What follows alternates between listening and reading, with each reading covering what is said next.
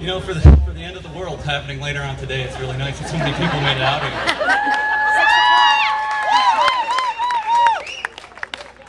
here. In July of 2009, I was diagnosed with osteosarcoma, which is a type of bone cancer. A few days after that, I was informed that my position at my job was being eliminated and I was being laid off. It was a rough week. But despite the fact that I had cancer and lost my job, I was incredibly fortunate. My treatment went well. I had some unbelievable doctors, and I got better. And to be honest, my story could end there because I'm here. But they put me in front of a microphone and told me I had a few more minutes, so I'll make my story a bit longer.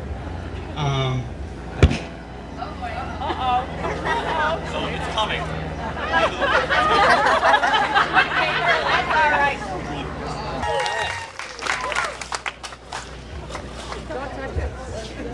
Alright. Oh, we still work. That's awesome. Like I was saying, there are a lot of cancer survivors who will tell you that during their treatment they became better or stronger people. That wasn't me. In fact, I hated the person I became when I was under treatment. I used to be very athletic and very active. I turned into kind of a shell, kind of shrank all up, looked like a skeleton most of the time. I was either sick or angry or depressed. Sometimes I was all three of those things, and I'm sure I was very pleasant to be around. But I put on a strong face and I had a great support system, so that was something that helped me through. It wasn't until I started to recover that I realized the scope of what I had gone through and what my family and friends had gone through. One of the side effects of the medication that I was under is that it sterilizes men.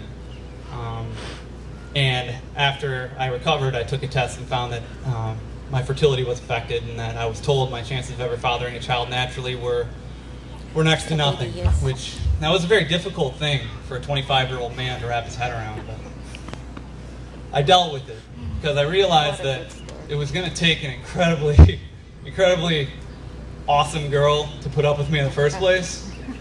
So if she did, she'd probably be okay with adoption. So I was okay with that. The other side effect of my treatment was that I developed rheumatoid arthritis. It was something my doctor said I probably would have had later on in life anyhow, but because of the strong autoimmune drugs that I was put under, it flared up early. So it affected the joints of my ankles and my knees and my fingers, which at its worst, I struggled to even walk around. So I knew that running, something that I enjoyed doing pretty much all through high school and college, was probably not going to happen for me anymore. I remember talking with my doctor about running races again, maybe running a marathon someday, and I remember this very vividly because she looked at me and she said, "Mike, there's nothing that says you can't do it, but it's going to be incredibly painful. I don't know why you'd want to." So now fast forward a bit to last October as I crossed the finish line at the Detroit Half Marathon.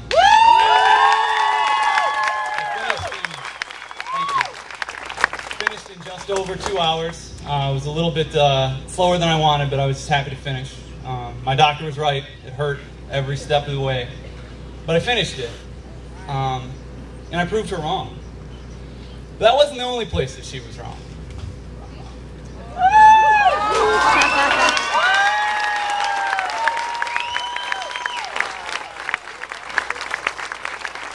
This is my son. This is my son, Tegan. And, you want to wait?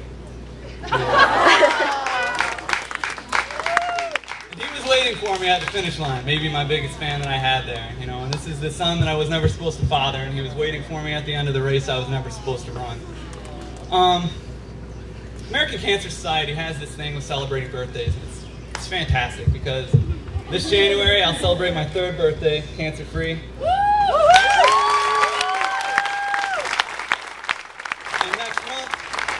Celebrate his 1st birthday with a healthy daddy. Well,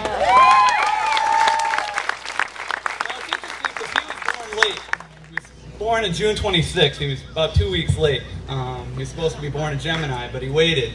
And he waited inside his mom's belly, and he came out on June 26th, making him a Cancer.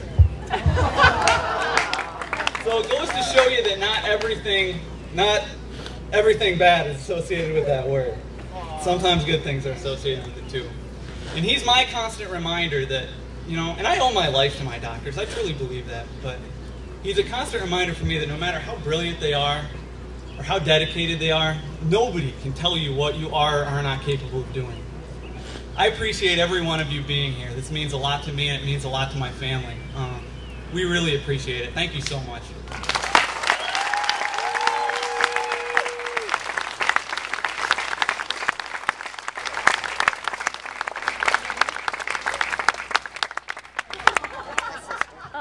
I got my daughter, two nieces, and a few friends Wow, up there too. you guys are really...